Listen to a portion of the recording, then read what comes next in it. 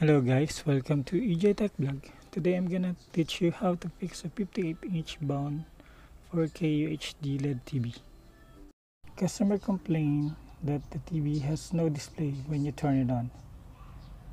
So let's check the TV if it's really the problem. Okay, let's test the unit to know if it's really a backlight problem.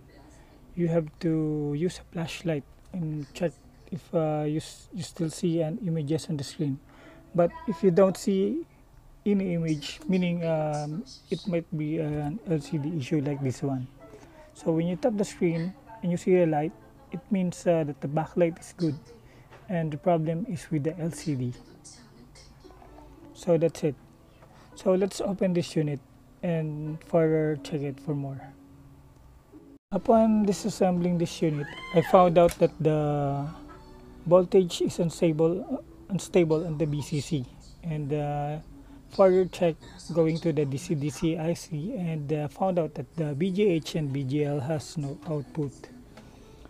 So I tried to retrace my steps back going to the logic board since the BCC on the input of the T-con is intermittent and unstable.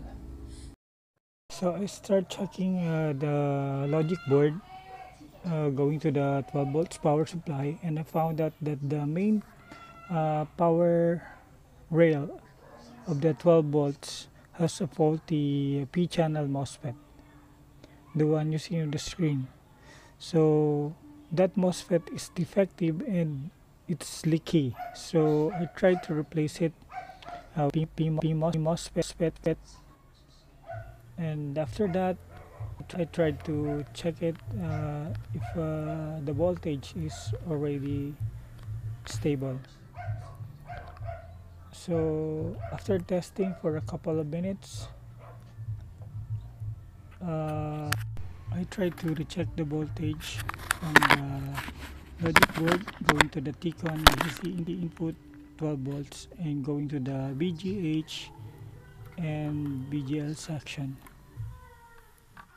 By the way, if you're new to my channel, don't forget to like and subscribe for more video updates, and don't forget to click the notification button so that you will be always updated of my upcoming video. That's it guys, thanks, and forgive me for my English because I'm used to speaking Filipino. That's it, thanks.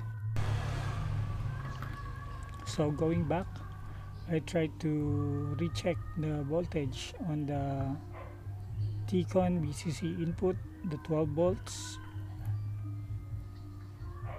and found out that it's already okay and normal.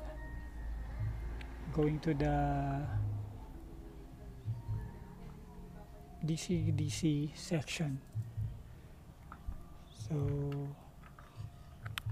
and after checking the 12 volts, I tried to go to the BGH, and the test result, the voltage is 29 volts, so meaning it's a good voltage. And going to the BGHR, it gives me 25 volts something.